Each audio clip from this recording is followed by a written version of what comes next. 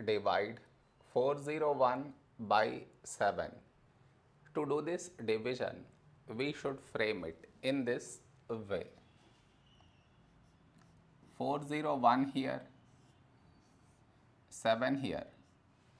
This is your step 1. Next, here we have 4, here 7. 4 smaller than 7, so we should take two numbers, 40.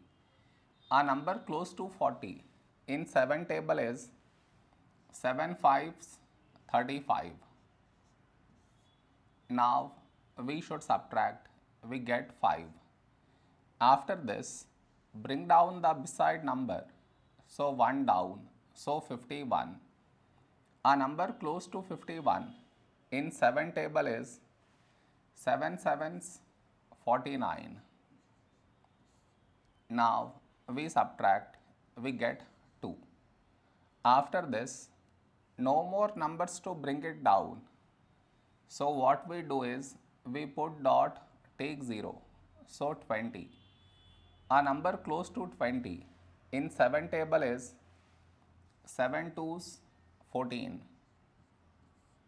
Now we subtract, we get 6. After this, we already have the decimal, so directly take 0, so 60. A number close to 60 in 7 table is 7 8s 56.